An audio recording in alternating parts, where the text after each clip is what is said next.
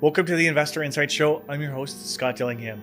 Today I'm going to be talking to you about the benefits of real estate investing in Niagara, Ontario. So Niagara is obviously a hot tourist spot, so there's lots of opportunity for investments in bed and breakfasts and Airbnbs and even long-term rentals, right? Because people want to live there. They love it so much that they want to move and stay there.